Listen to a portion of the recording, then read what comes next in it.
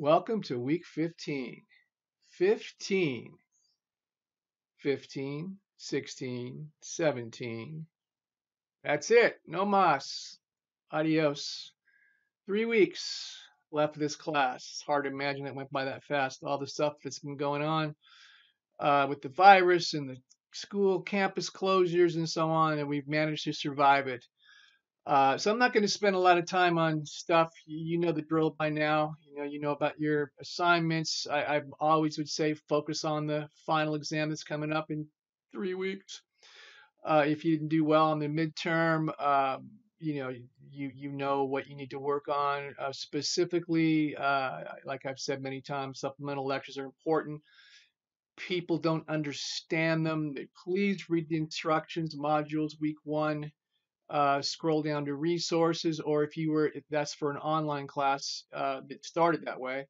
If you were in a face-to-face class that went online, I believe I put them in the announcements, and it'll say instructions for assignments. So go there, read the written instructions, watch the video tutorial. These aren't difficult, but people don't read the instructions and they don't do well. Okay, so please understand that the final exam's coming quickly. 40 question multiple choice. You have 40 minutes. Three essays written from three supplemental lectures of your choice from the shortened list of 6 that will be provided to you. You have unlimited time for that, but understand unlimited time doesn't mean write for 4 hours for each one.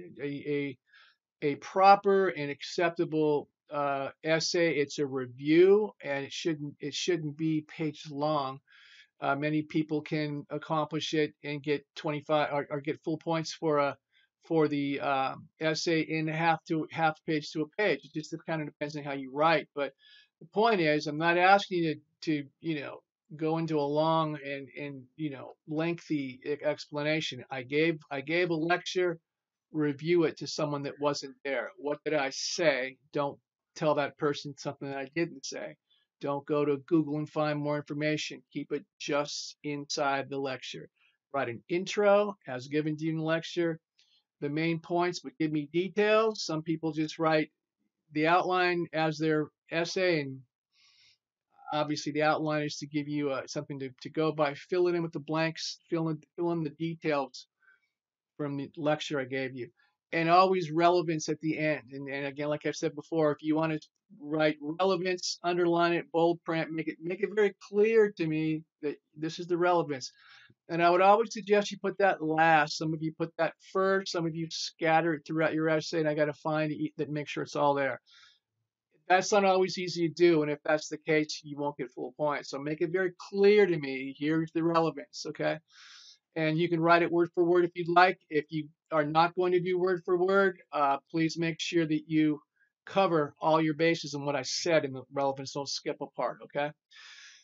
Okay, so that's where we're heading. As far as your assignments, they're all kind of coming to a close here. The film reflections and discussion boards, those are, we're wrapping those up pretty quickly here. I wanted to talk to you about the future, summer and fall 2020 semesters. Now, I work for 3 campuses, so this information, I'm taking from bits and pieces from each one. So none of what I'm saying is in stone. Well, I'm sorry, but summer 2020 is for certain going to be taught online. That is in stone. Fall, there has not been a decision made, but I get bits and pieces from different campuses. So I've kind of come up with my own thought about what may happen. What I'm being told is they haven't made a decision about fall, whether it's going to be online or back in the classroom, back on campus. But I've also been told that they're leaning towards converting it to an online semester also. However, classes that require a classroom and interaction, for example, biology, chemistry, any science class with a lab. If you're a science major, you're not going to get through a degree without doing lab. So those you can't do online. So those classes that require a classroom may meet in the fall, and classes like history or classes that are typically lecture based that don't require a classroom, they may meet online again. So that's the kind of feeling I get. That's where it's going to go. I have a feeling, but again, don't quote me because I'm no genius and I don't have the answers. I'm just giving you information that is mostly fragments from 3 campuses. That's where I think it's going to go. So I'm looking at potentially not being back in the classroom personally until February of 2021, which is like, whew, can't even imagine that. Okay, so let's see. I think that's it. There's nothing else to really discuss with you. Focus on the final. Let me know if you have questions. Let me know if you are having difficulty.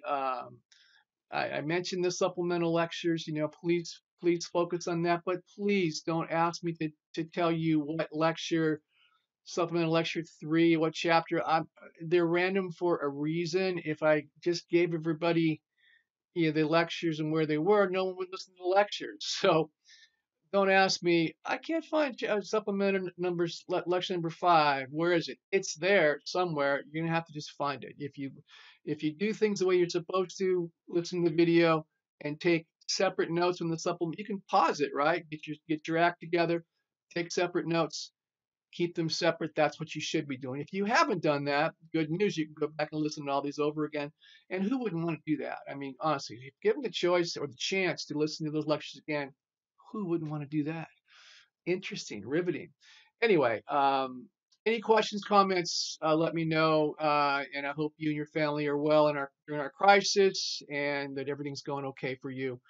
Thanks, guys. Take care.